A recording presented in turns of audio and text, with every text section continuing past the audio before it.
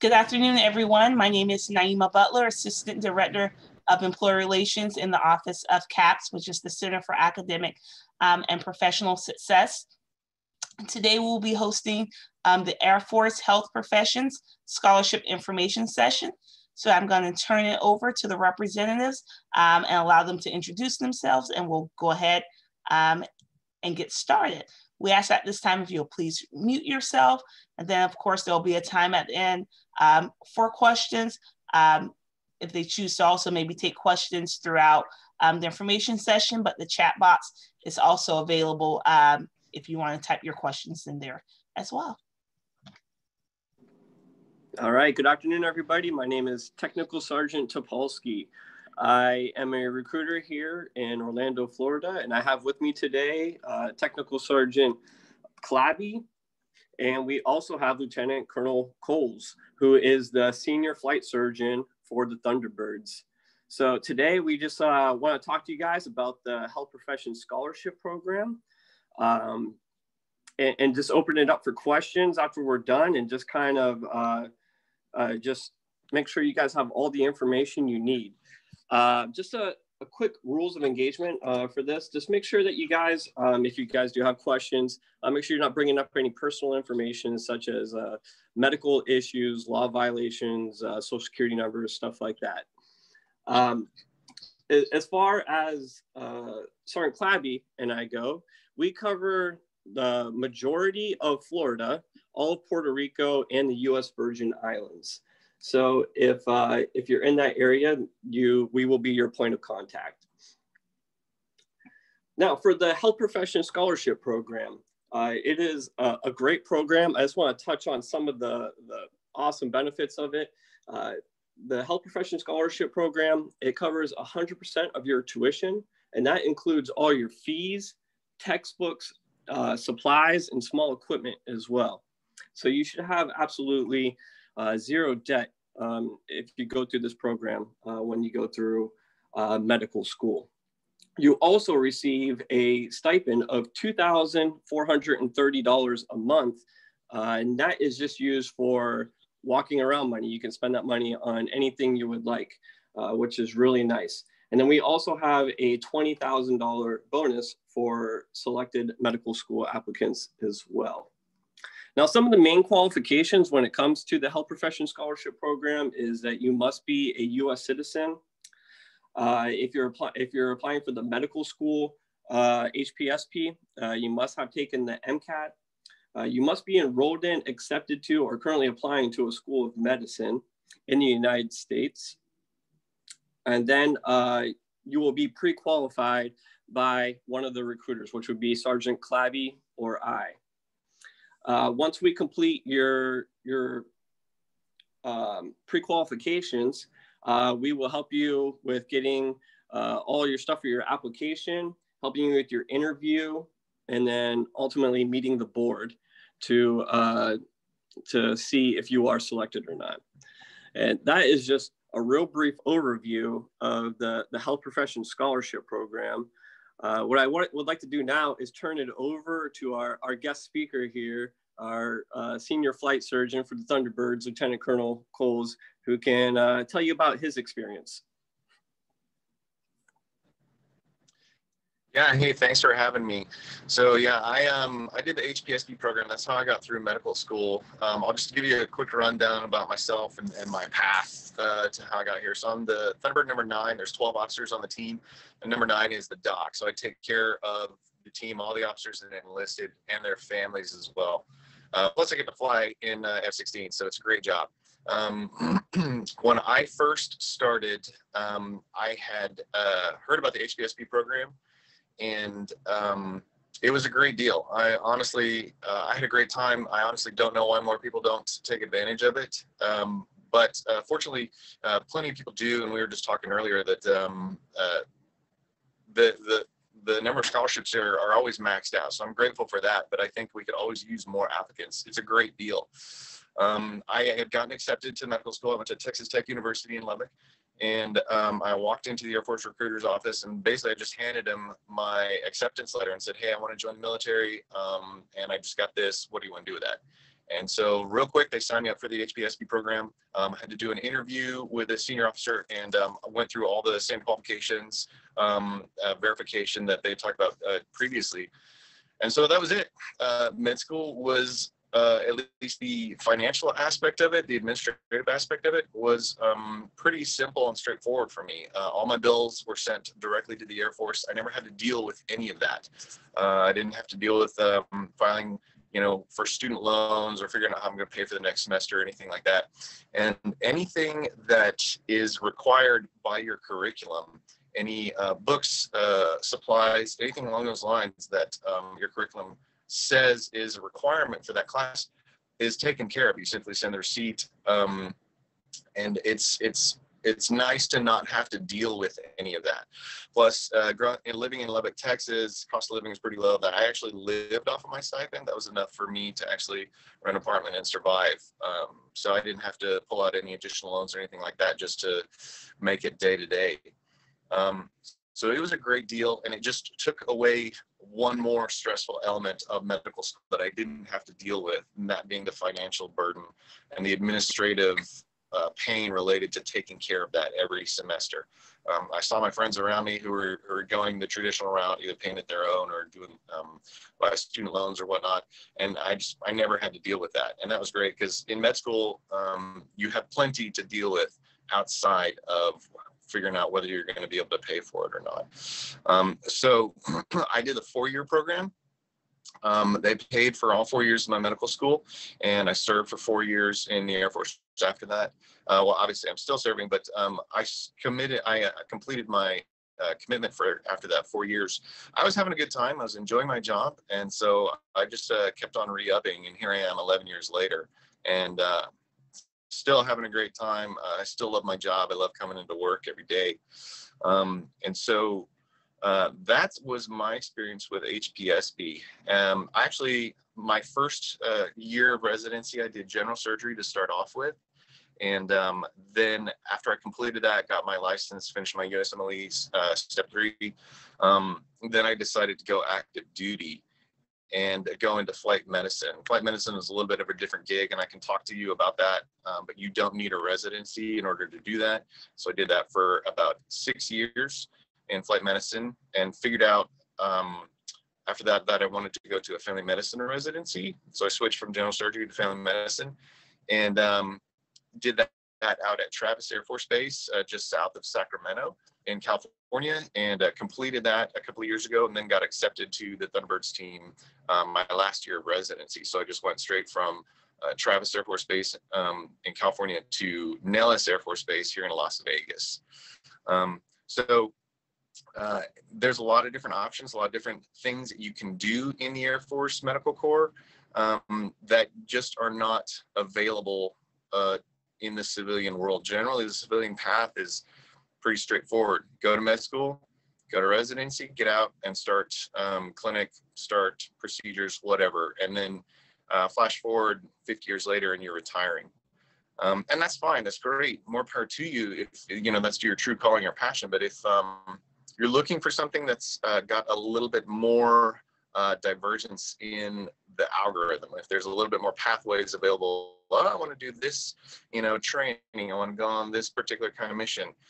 Do you want to go serve in Antarctica for a month? Great, we have that option available. Do you want to go and do some kind of, there's very cool trips where they take people down to the South Pacific, and they are a part of a team that identifies human remains for people who are lost in like World War II and brings them home. That's a great trip that a lot of people go on and have a ton of fun. You want to do something a little bit more operational and serve with a squadron. You can be a squadron medical element and serve with fighters or tankers or whoever and deploy.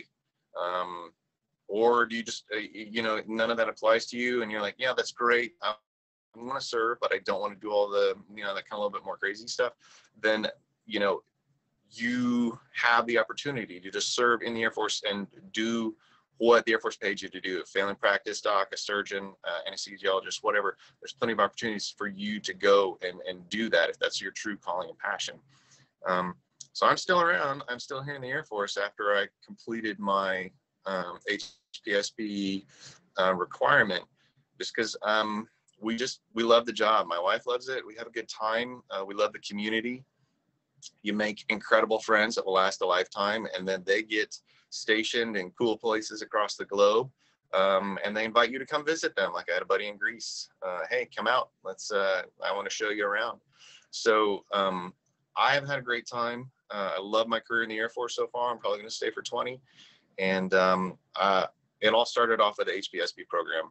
And it just took a lot of the administrative burden away, and a lot of the pain of figuring out how you're going to pay for med school semester to semester. And I never had to worry about that. It was just gone. So it's a great deal. What kind of questions do you guys have?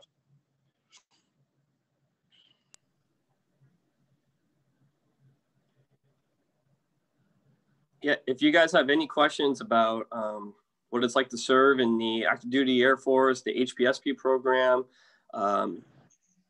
or if you have any questions for the Colonel about his experience, feel free to unmute your mic or put your question in the chat, and we will be happy to answer it for you.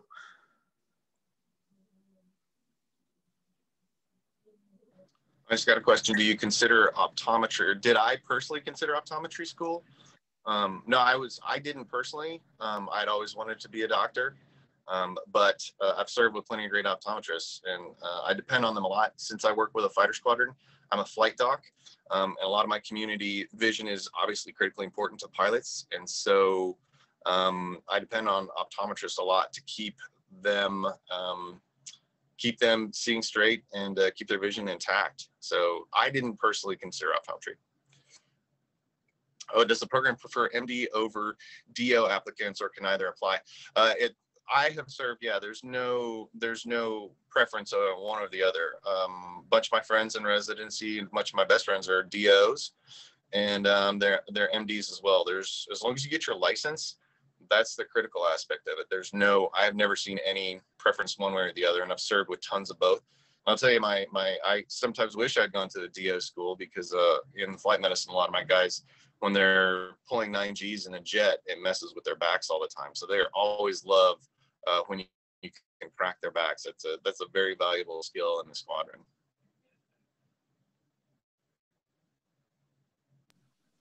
For the optometry question, we do have HPSP optometry scholarships, if that's what you were asking. Okay, and then another one. Did you have to do any training for the Air Force while in medical school? And do you consider PA applicants? So there's a couple of questions. I'll get to that one first. Yeah, I serve with PA and NP all the time. We have tons of mid-level providers like that, and they help us out a great deal, and they have great opportunities for advancement and leadership. Training during med school, that's an excellent question. Generally speaking, no. For 11 months out of the year, no. They largely ignore you. The priority is med school. Get through med school, pass, get your degree, and then we'll talk. However, there's 1 month out of the year that you have to do what's called an active duty tour of some variety. And this was when I did HPSP, and you guys make sure and correct me if I'm wrong if it's changed, but you have to do 1 month out of the year, or at least 4 months out of your 4 years of medical school, you have to do an active duty tour. The first one generally is officer training, and that's in Montgomery, Alabama, Maxwell Air Force Base. And you go down there for a month. They teach you the basics of being an officer, how to salute, how to put your uniform on, history of the military, that kind of thing. And so that takes a month. That's your first active duty tour. It's kind of nice because you're actually on active duty pay. You're paid as an active duty second lieutenant, so you're paid doubles generally. And then after that, you have 3 other active duty tours that you have to fulfill. And usually those are spent doing rotations. I did a general surgery rotation at San Antonio, at Wolford Hall. And I did a flight medicine rotation actually at Travis Air Force Base, interestingly enough.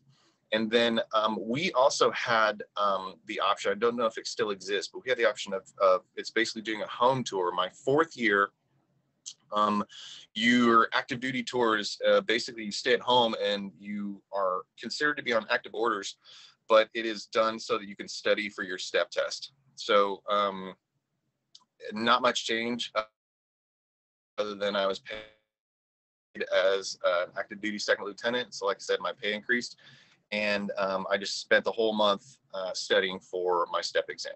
So those, with the exception of those 4 active duty tours that you have to do 4 months out of the 4 years of medical school, they largely don't touch you, they don't bother you.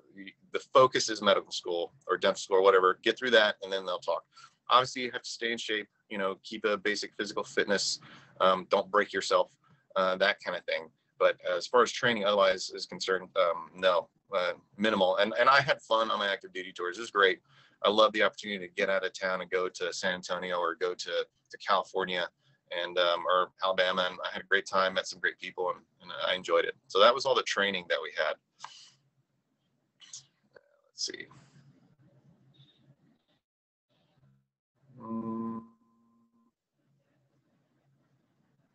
And then let's see, what other, is there the same opportunity available for me in the field of dentistry? Yes, there's HPSP programs for dentistry as well, and it's basically the same as the medical HPSP. Do you have the choice of specialty after medical school, or must you serve as what the Air Force chooses for you? That is an excellent question. So the answer is yes to both, actually. I know it's not a great answer. So the Air Force has all the same, or most of the same specialties within the Air Force and the military as a whole as the civilian world does. But you understand the Air Force is a system, and we only need so many of a given specialty to fulfill the requirements for that system. So do we have dermatology? Yes, we absolutely do. Do we have various kinds of specialties, surgeons, general surgeons, orthopods? Yes. Fellowships? Yes, we have all of that stuff. Family medicine, you could go do fellowships in sports medicine. You could do fellowships in obstetrics, so on and so forth. Emergency medicine, all of it. We have almost all of the same thing. Now, some of the more obscure specialties and fellowships, we generally contract those out. But the Air Force is a system, and it's a system that takes care of its own people, and we need specialists to do that. So we have a lot of the same stuff, almost all of the same stuff that you have in the civilian world. However, because we only need to take care of our people, and to a lesser extent our retirees as well. There's a little crosstalk with the VA, a little treatment across organizations. You only need so many of them. So, you know, how many endocrinologic based surgeons do we need? Well, not many. How many pediatric neurologists do we need? Well, not a whole lot. So there are a limited number of spots for those more specialized groups, and you have to compete for those like you compete for anything out in the civilian world. It's the same thing. It's just the pool's a little smaller because we're not taking care of, you know, the country as a whole. We're taking care of Air Force members and their families. We have a huge need for family medicine. So primary care, pediatrics, women's health. We have a huge need for those specialties. So we have a lot more of those spots available. And that's what you're doing, is you're competing for a spot. It's the same thing as with the civilian match. You're competing for a residency spot somewhere out in the country. It's the same thing, just on a smaller scale. Of course, you're competing against a smaller number of applicants as well. So yeah, that's an excellent question. I don't know. I hope I answered it for you completely, but yeah, basically, yes. Let's see what else. Yeah, good question though.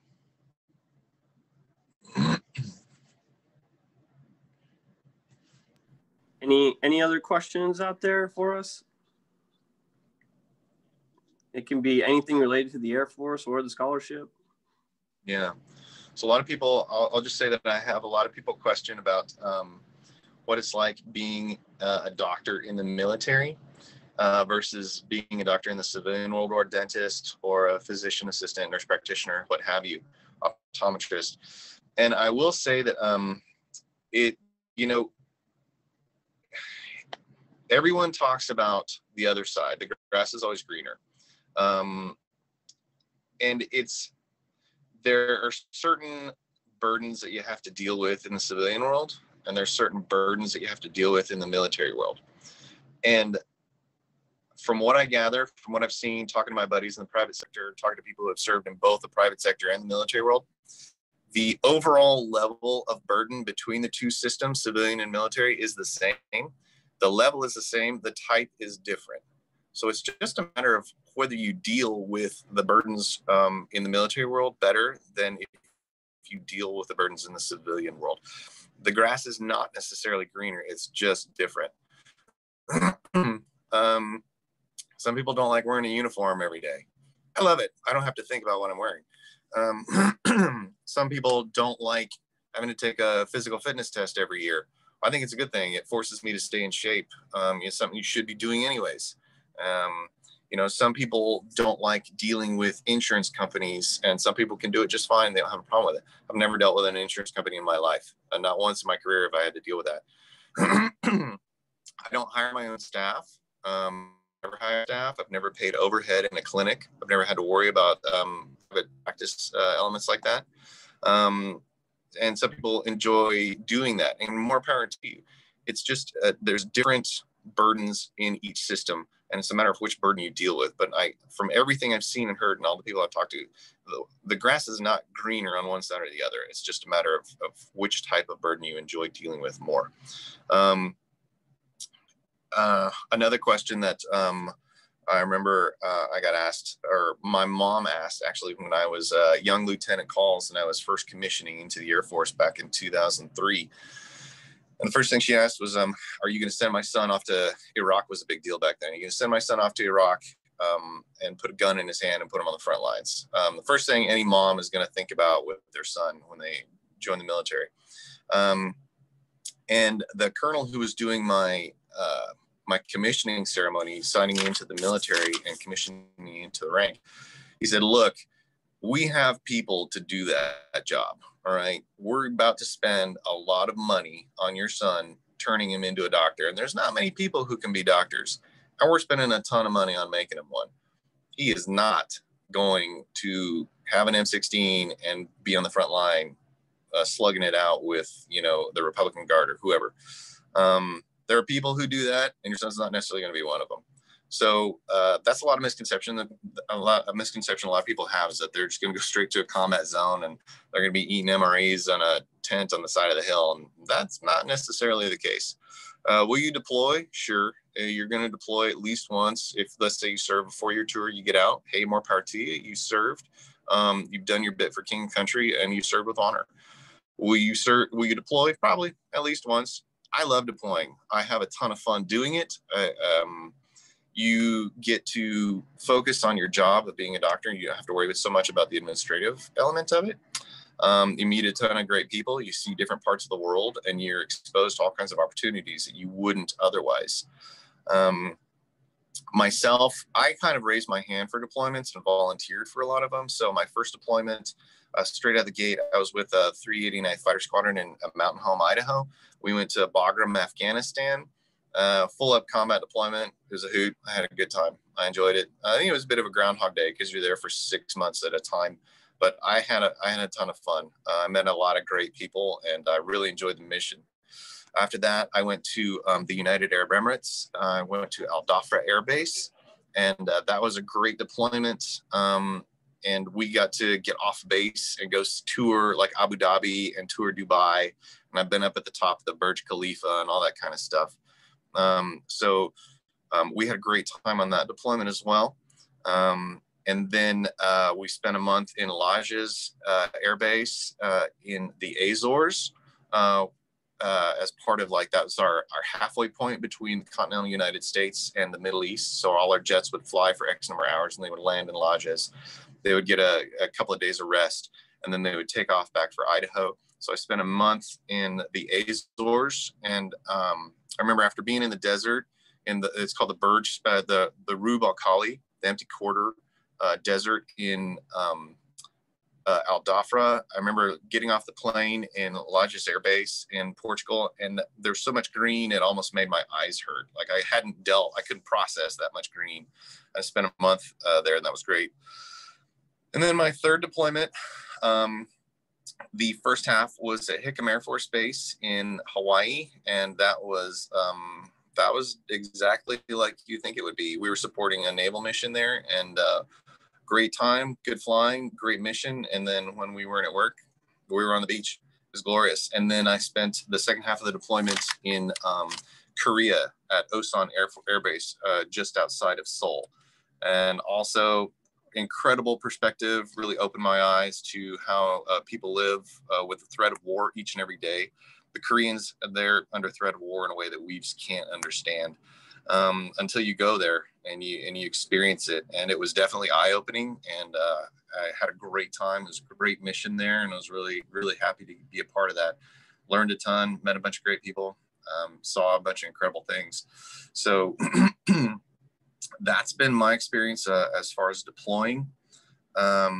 So yeah, will you deploy if you join the military? Yeah, probably if you at least once. Most likely, depends on what kind of military engagements or wars we're involved in at the time. But I always raise my hand at the opportunity to go deploy. But that's just me. My wife, she's able to handle it. The kids, they're able to handle it. Some people don't as well. Everybody's a little bit different. But usually it's a very good opportunity. Those are typical questions that I get about being a doctor in the military. A lot of times I get questions about, like, do you have to, like, stuff along the lines of, like, do you have to salute and yell, sir, yes, sir, and do you have to, like, Full Metal Jacket type questions along those lines? And look, you're a professional and you're working with other professionals. If I see somebody who's of superior rank to me, am I going to salute them if I'm outdoors? Yeah, of course I am. If somebody is lesser ranked than me, they're going to salute me and I'm going to salute them back. And that's about the end of the salute thing. No, I don't drop and do push-ups. That doesn't happen. And we don't yell at each other or bracket every guest. Or you're a professional and you're working with other professionals. With those is and you just have to be a doctor amongst other professionals. So that's my working relationship with those around me.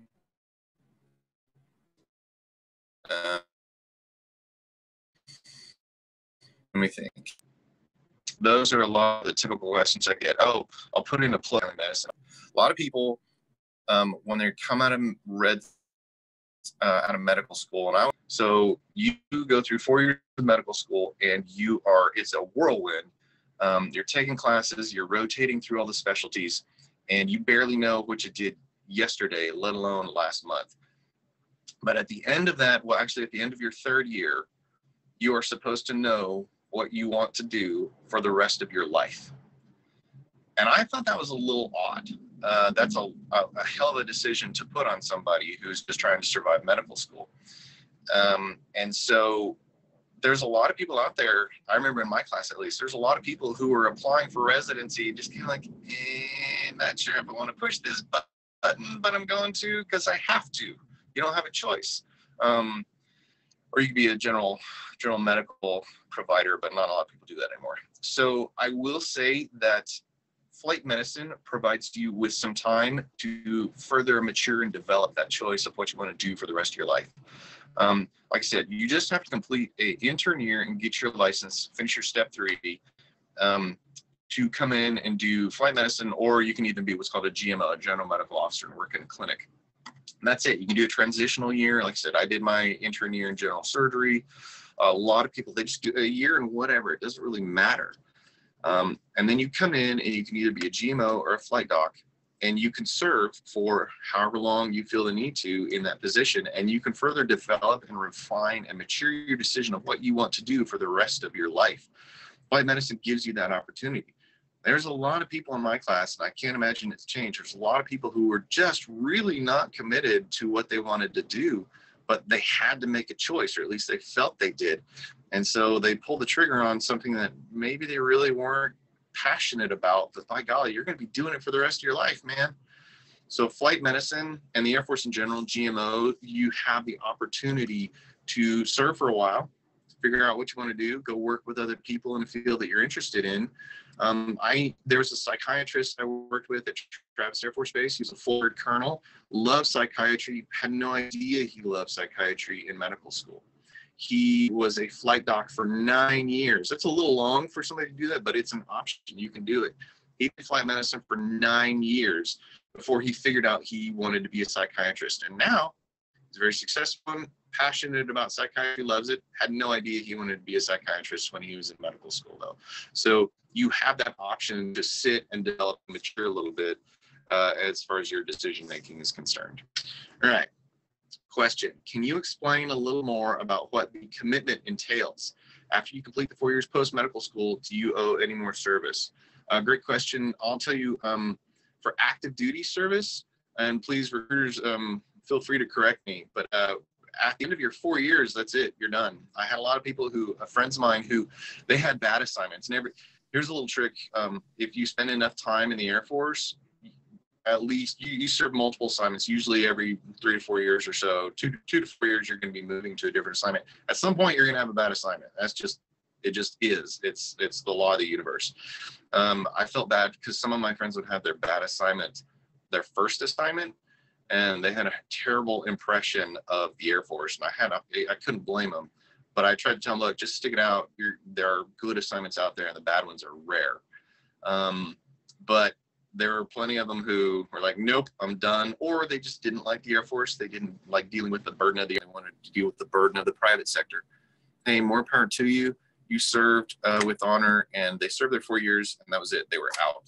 I'm not 100% sure if there's any kind of a reserve requirement, but I think you go straight to inactive reserves after that. Yes. That's correct, sir. So if you do 4 years of active duty service, then you would have 4 more years in the inactive ready reserves, which is not the same as the reserve. So no one is calling on you or anything for those.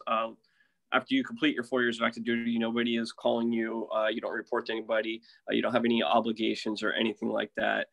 There is just that slight possibility they could call you back if say like World War III broke out or something like that. They basically would call people in the inactive ready reserve before they would start a draft, I would think. But for the most part, once you do your 4 years, that's it.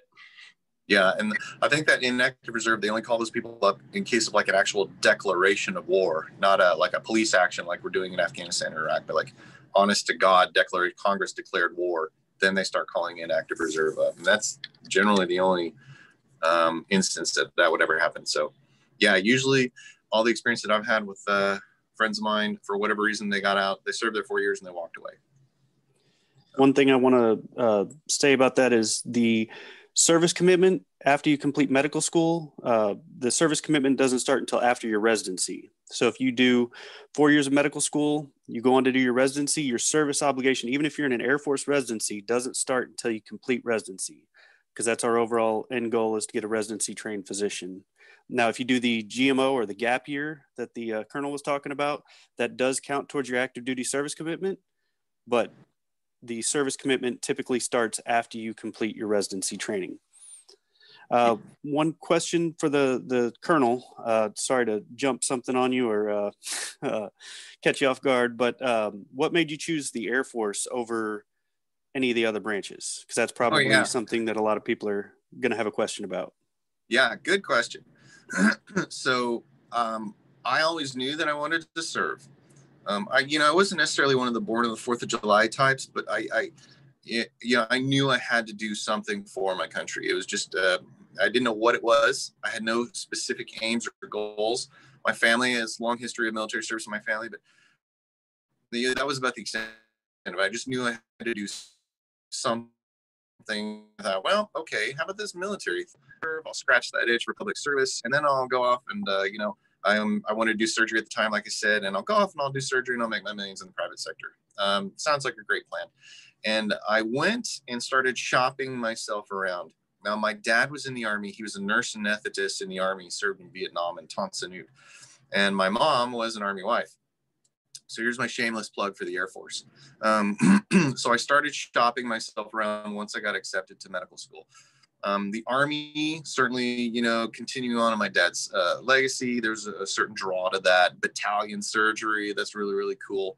If you ever read We Were Soldiers Once and Young, Colonel Halmore, he talks about the service of his battalion surgeons who helped them out a ton. So there's definitely a draw for that. Sure, who wouldn't be interested in something along those lines? The Navy, of course, there's romance in sailing across the globe. Just about every boat, certainly the large ones, they have their own doctor stationed on that boat, and you kind of take care of the entire boat, and ports of call, and seeing the world, and sailing all over. Certainly, there's a draw for that. Who wouldn't feel that? And I knew I was going to, make my way over to the Air Force.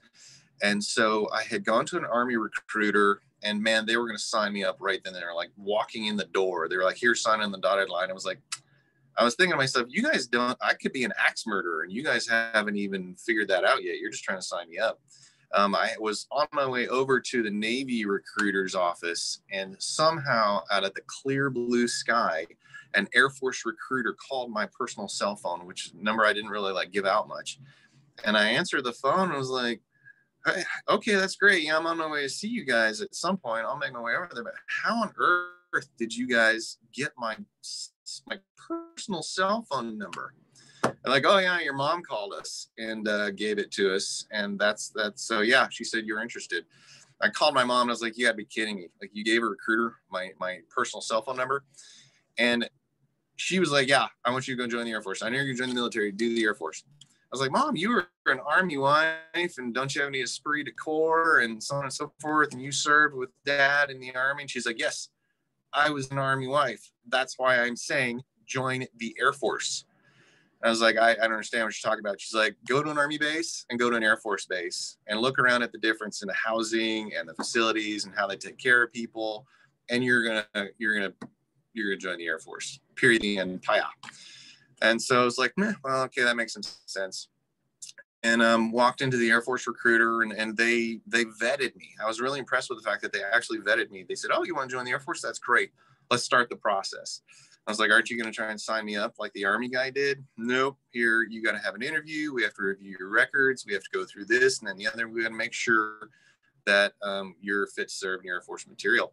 And they actually spent some time evaluating who I was. And I'll be honest with you, I was kind of impressed with that their organization, obviously that I now belong to, took care in figuring out who was actually joining and was going to be a provider and taking care of providing medical care for the Air Force as a whole and their family members.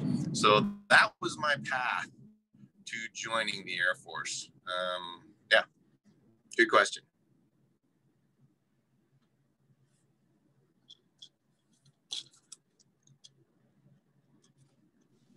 Anyone else out there?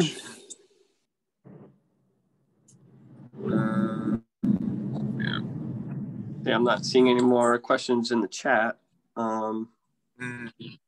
We do have our email addresses in the chat, though. If you do have a question after this meeting, you can always reach out to us at our email address. Also, you can go to airforce.com and click on apply now. That is another quick way to get put in our system and for us to reach out to you so we can help you with your questions and help you with your pre-qualifications and stuff like that. Yeah, absolutely. Thank you all for having me. I appreciate it. By all means, I'm happy to answer any questions and keep an eye out for our team. I think we have 2 shows coming up in Florida this year. Hopefully they don't get canceled with the Rona, but by all means, happy to answer any questions that you guys have. Thank you, Colonel. Thank you guys for joining us. Lots of great information, and thanks to our students. The information will be recorded, so Kelly will it is being recorded. We'll make sure that everyone gets a copy of it, and then it's also going to be posted on our YouTube channel as well. So thank you. Thank you for having us.